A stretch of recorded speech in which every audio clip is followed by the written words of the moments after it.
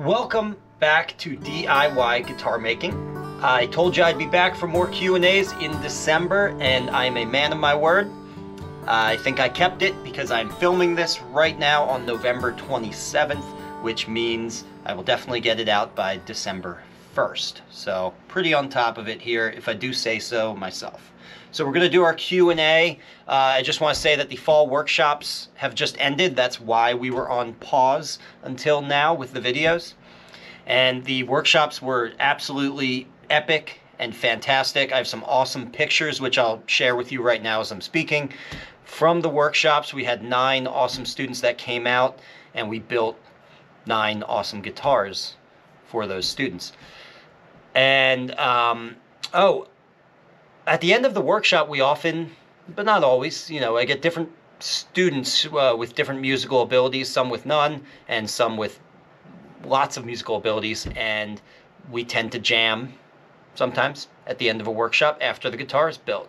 And I have some cool footage of various students jamming and playing their guitars. I will include that either right now or at the end of the video. I'll decide later when I'm in the editing room for this video. So with that in mind, fall workshops are over.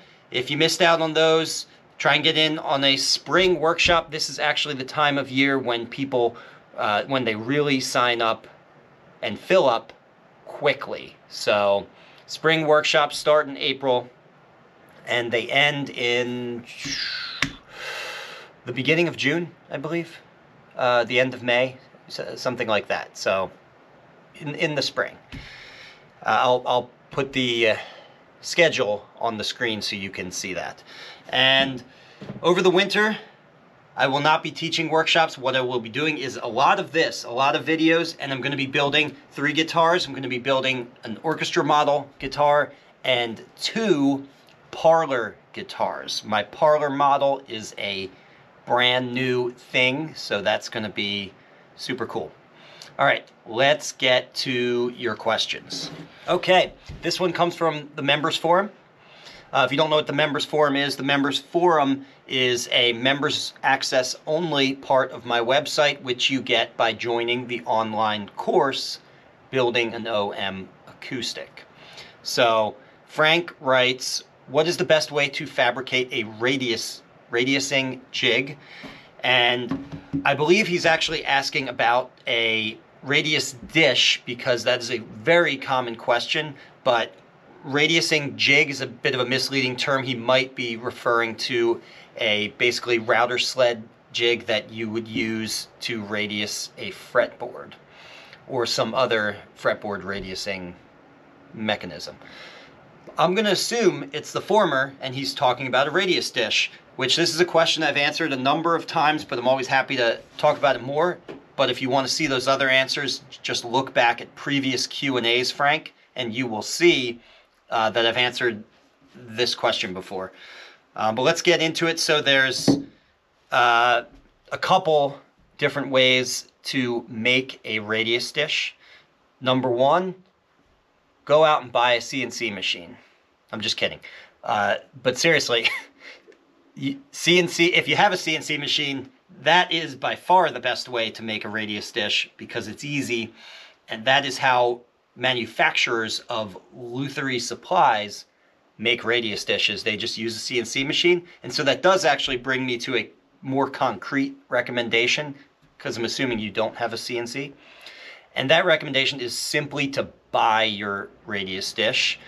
I know that's not why you're asking. You're probably trying to avoid that, but I always buy my radius dishes. They're not that expensive, and if you go down the route of making one, you will find that whichever method you choose, it's going to be it's going to take some time. It's going to be a bit of a pain in the butt, and there will be some investment in, well, time, which is what I said, and in resources to even set up either a router sled or something like that in order to make one yourself.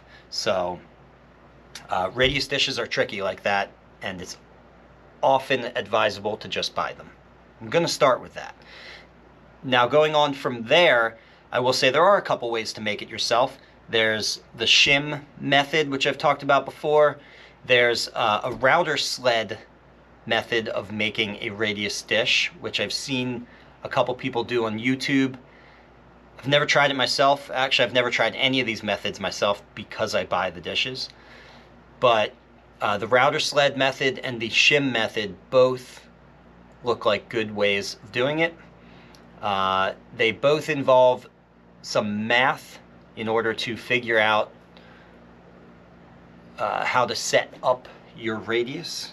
And for that, you're going to have to just look them up. I'm not going to go over the math here because I don't keep that in my head.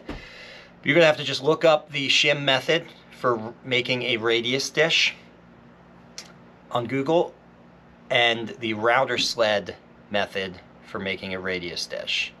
Okay? And there's another method. Oh, yes, there is another method. You get a big Forstner bit and you drill a bunch of holes at various depths, and then you carve out your radius dish between the holes. Again, there's math involved to figure out where those holes go and to what depth they go, but that is another method that I've seen. Obviously, it requires a bit more craftsmanship out of the gate, so if you're new to this stuff, I would stick with either the router sled method or the shim method. Since I've talked about it a good bit at this point, I'll go ahead and explain the shim method a little bit more so you have something more concrete.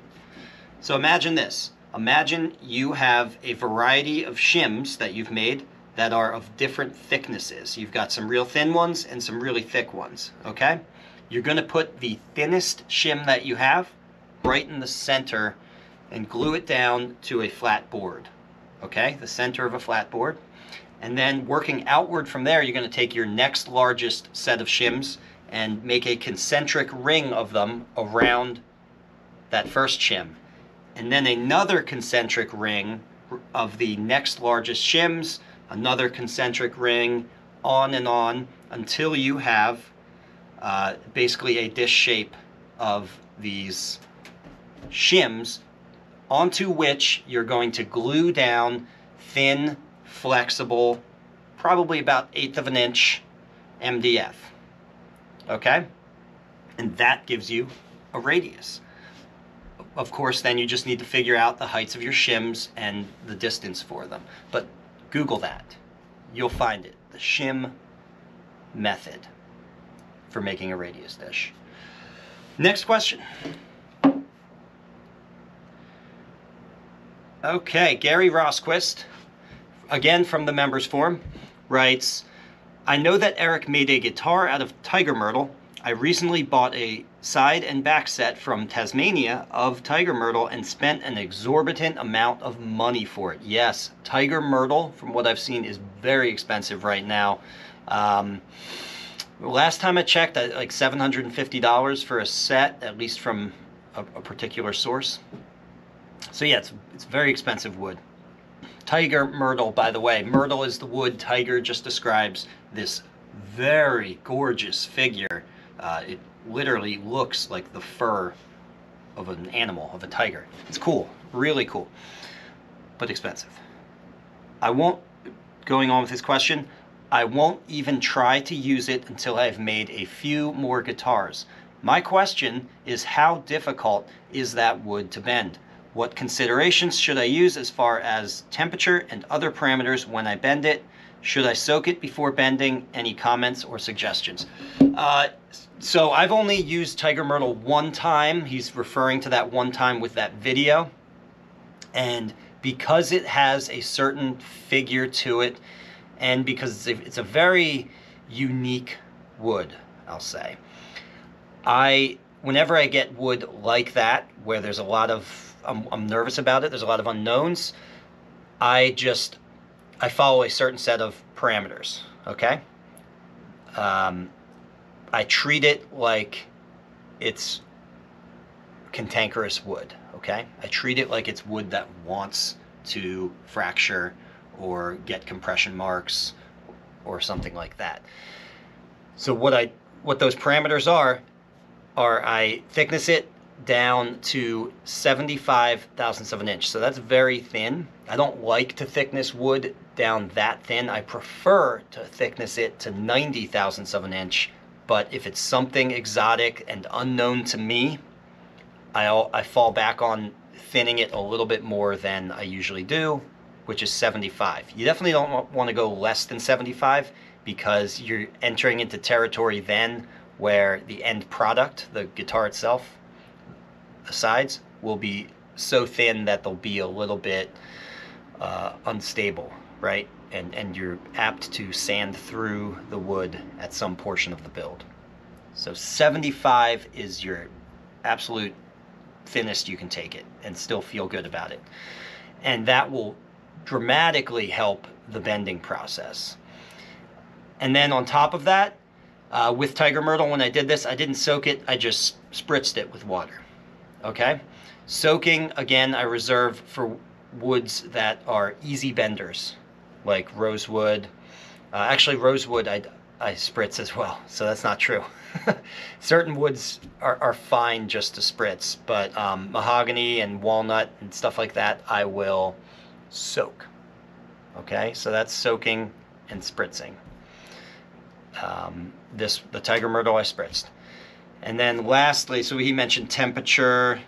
Temperature, I get it nice and scorching hot. I'm always worried more about breaking the wood than I am about scorching the wood from it being too hot, although either thing can happen, right? So I will get the temperature up close to 280 degrees. If it touches 300, I get really nervous and I make sure I bring the dial back down.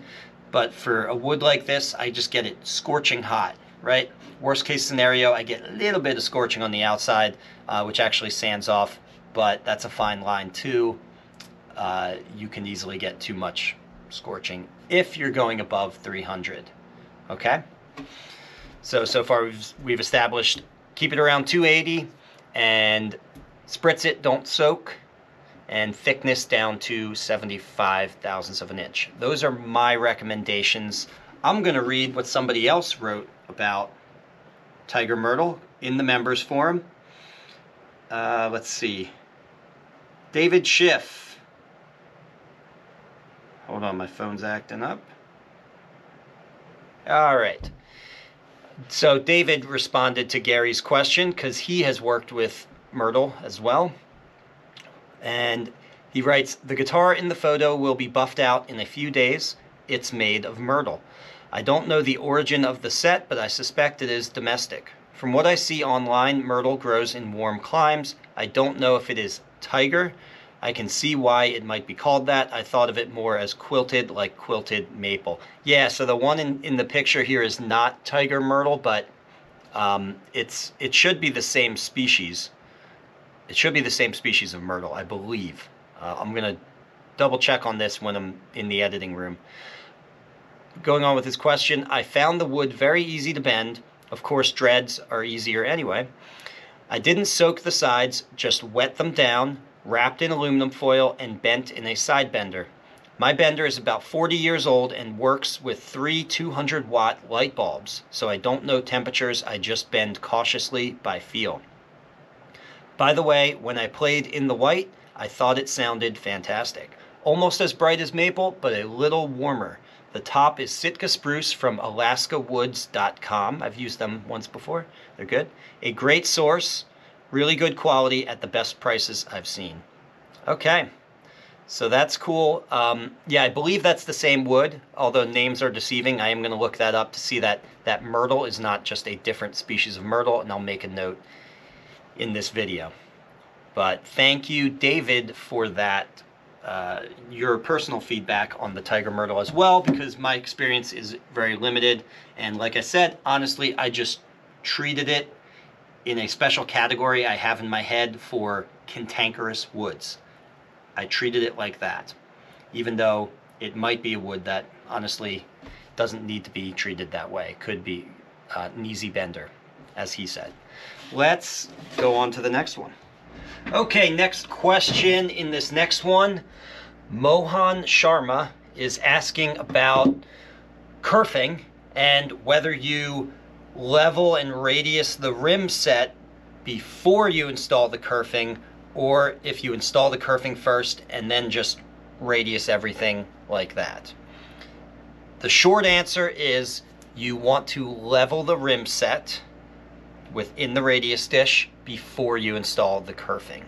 This is because you don't know exactly where that leveling is going to leave everything. And so if you install the kerfing first, when you do that leveling, what you're going to end up with is, in some areas, you will end up radiusing vastly more than you do in other areas. Now, this all depends on how you set things up from the get-go. There's different ways to do everything. I'm sure you guys realize that at this point. So these questions get a little complicated by that fact. But in general, there's a lot of unknown as to where most of your leveling is going to happen before you get to that radius dish. So if you install your kerfing first, what you'll end up with is kerfing that in some areas is this thick, and in other areas is this thick. Way thinner. I've actually seen this done before, where the kerfing is just kind of barely there in the worst areas. So the reason for first taking it to the radius dish is so that your rims are basically where they want to be, right? The depth of your tail block and your neck block are set at that point. Then you add your kerfing strips, and at that point you go back to the dish simply to level the tiny bit of kerfing that you left proud, to level that down to the sides. And that way you will end up with consistent kerfing all the way around. Okay, next question. It comes from Mark Grimm.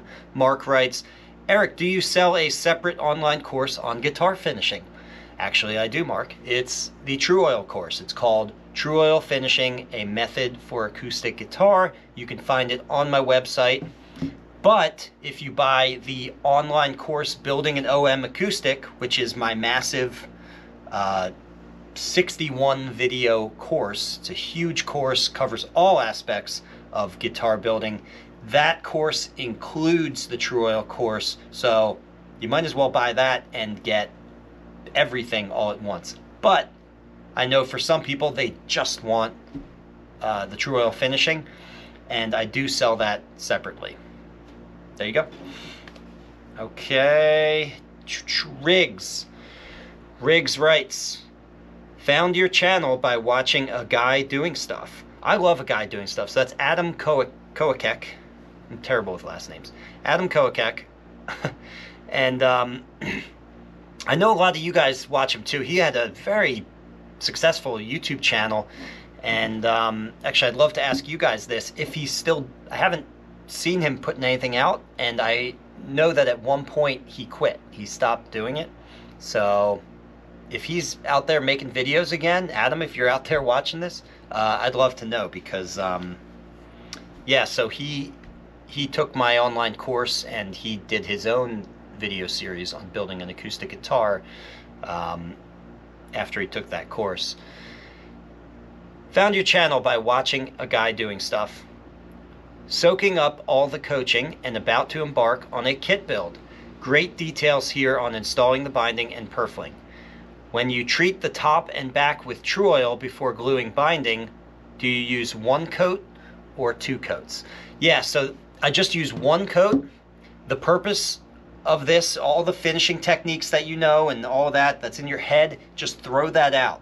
The only purpose of applying this coat is to hold down the fibers. It actually doesn't matter if it's True Oil or it's lacquer, sanding sealer, whatever you have in your shop for doing finishing, you can just apply that in the quickest, dirtiest way possible, and that's good enough, okay? Because that coat's just getting sanded off, and honestly, just a single coat, in my experience, is enough. Okay, so it's not something you need to spend a lot of time on. I don't even wait the full 2 hours for the coat to cure, and it's still's fine. So yeah, just wanted to add that. Eric, how do you... Okay, Lewis Griffin writes, this question, by the way, pertains to a video I did where I talk about the clamps that I use for kerfing, which I'm sure you guys are sick of hearing about. It comes up a lot for some reason. So he's asking about those clamps that I use to install kerfing. Eric, how do you retain the cutoff rod on the screw jack after cutting them down? Are they plasti-dipped as well? Let me go grab one. So instead of the classic clothespins wrapped in rubber bands, I use little mini C-clamps dipped in plasti-dip. So the pads here are dipped in plasti-dip, and also the cutoff portion of the screw is what he was talking about in the question. That is also dipped in plasti-dip, and that's all that holds this rod in place. So basically what I do is I grab one of these clamps. Normally this rod is quite a bit longer. I take a hacksaw, I cut it off so it's just this little T shape, and then this piece here at that point, because I cut the other side off, can just fall out, right? And then you'll lose the piece. We don't want that to happen. So in order to keep that piece, I just dip this in the plasti-dip along with the two pads here, and the plasti-dip itself holds that piece together. There you go. This was very expensive to do, and for a very small gain in better gap-free glue joints for my kerfing. Most people are going to use the clothespins wrapped in rubber bands, and so that's what I recommend for most people. But this is what I do. Okay guys, well that's it. I will see you guys in the next one. I'm now going to go ahead and get started on those 3 guitars that I just talked about for the winter season, and be prepared for lots of videos and updates on those guitars as I build them, and lots of tips and tricks along the way. Bye for now. Hands on the wheel, been driving all night. Never get enough sleep when you're living on the road. In the Appalachian Mountains at the dawn of first light. Smoke on the water and fire in my soul. Out here, driving through the mountains of central Pennsylvania, looking for the fountain in the middle of the desert or the deep blue sea. Climbing to the top, flying through the valley. Don't stop, pull up to the house in the middle of the block where the guru is waiting for me. I fell into the deep, I put myself to sleep. I woke up from the dream so long ago. Now I'm trying to remember just how the song goes.